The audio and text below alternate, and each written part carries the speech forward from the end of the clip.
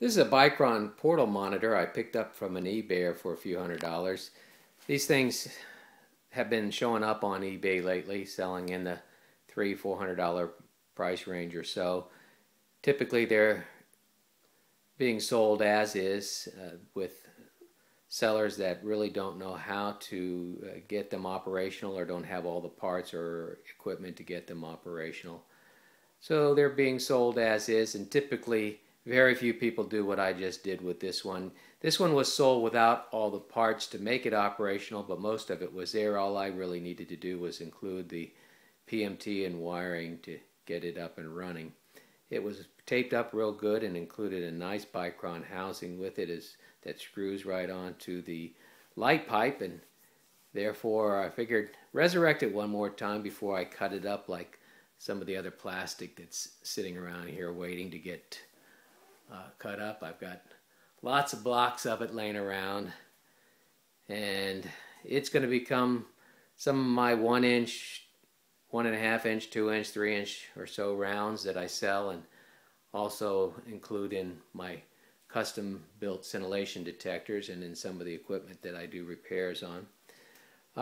For comparative purposes, I set this thing up alongside with a 3M3 Bicron sodium iodide, thallium dope sodium iodide probe. That probe is hooked up to a Ludlam Model 3. It's on one of my iRad bench 14-pin bases, and the other one set up on a Model 18. So we're going to switch them both on and do a little bit of testing here. The Bicron's already been set up, and it's running at about 15,000 counts per minute.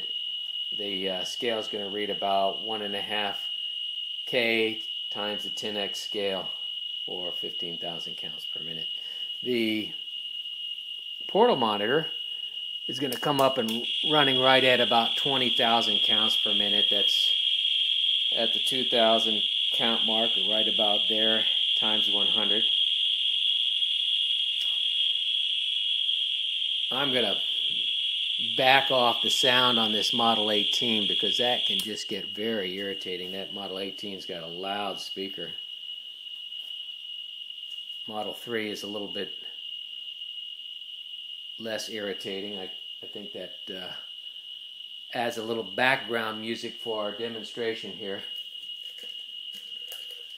We're going to introduce a thorium ore sample to the Bicron probe. And let's turn the scale up to times 100 and move in the thorite ore till we get to about the same meter level, or 5K on this meter level, which will be 500,000 counts per minute. That's about 3 inches away from the Bicron probe itself. It's registering about 500,000 counts per minute. And now we'll come over to the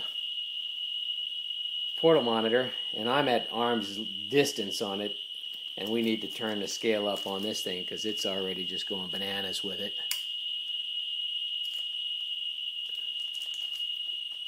Okay, I'm going to bring this sample into about 3 inches away. I'm about 3 inches away right now, and we're about 450,000 counts per minute. So pretty close. If I bring it in closer, about an inch away, okay, I'm dead on, and it just pegs the needle, just like it does on the Bicron 3M3. Pretty close in performance. Quite amazing.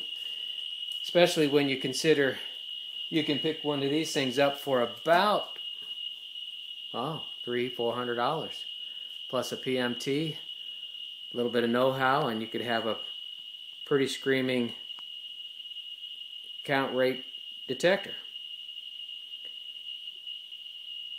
If you need to do gamma spectroscopy, I wouldn't say this is the probe for you.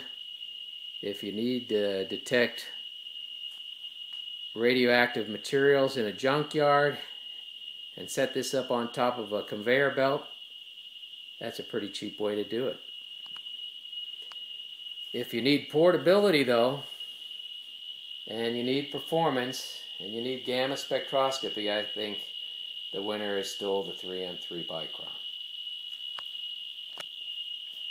Well, that's it for the test. Hope you had fun watching.